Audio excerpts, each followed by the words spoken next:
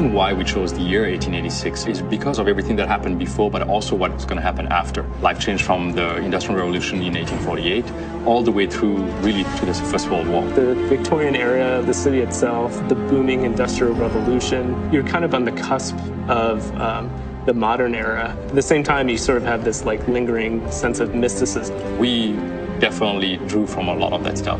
I remember being enamored with the whole idea of Camelot and the Knights of the Round Table, something that was not religious, but really, about humanity. If you look at the Arthurian legend, there's some of them that go back to pre-Roman, Celtic, and we wanted to get that kind of Celtic lineage back into the oldest part of the order. It's so rich with the lore, with those interaction and people, these noble knights basically protecting humanity. And it was like, well, if we could meld a story like that, if we build those people, if we build something that is slightly outside the bounds of reality, can we make it real enough? We want that kind of double take where it feels like the 1886 that was, but then kind of out of the corner of your eye, it's like, well, there's certain things where we deliberately kind of deviate from history just to have that balance between getting that first read of believability and sort of the second read of, wow, that's kind of cool and different. We tried to echo a lot of things that were true of the time. We didn't want to recreate history, we wanted to twist it. We just poured over kind of the history of the era,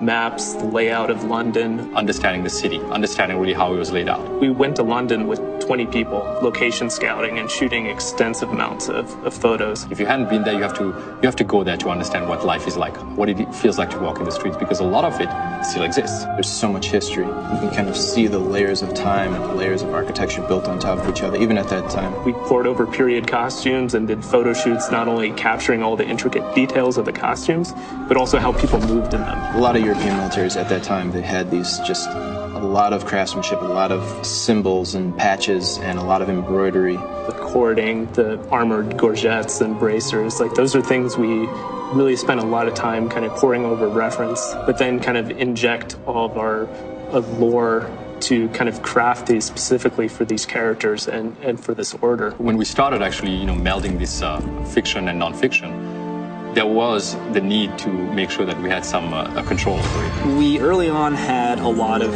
elements that were kind of more fantastic. It was very tempting and very easy early on to go like, if we're going to do alternate history, let's alter the world a lot. The risk of approaching a game like this and bringing that balance between fiction and non-fiction, once you've basically broken that suspension of disbelief, there is no buying it back from the player. It kind of undermined the reality and the believability of the situations and the characters, and then it was kind of like all bets are off. We didn't want everything to be kind of pushed into alternate history. So more often than not, modes of transportation is the same, like horse-drawn carriages. But then there's technologies like airships that they did exist in that era, but we kind of pushed them ahead in the time frame. We brought in things that were potentially, 2-3 decades ahead of its time, brought them back into the 1886 era.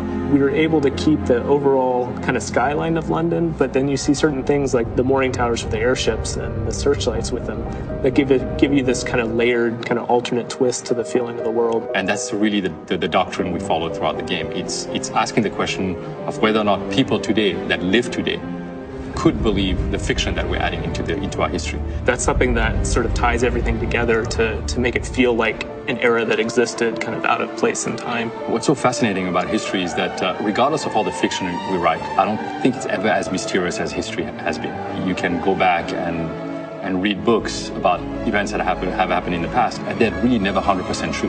There's always something that actually is slightly off.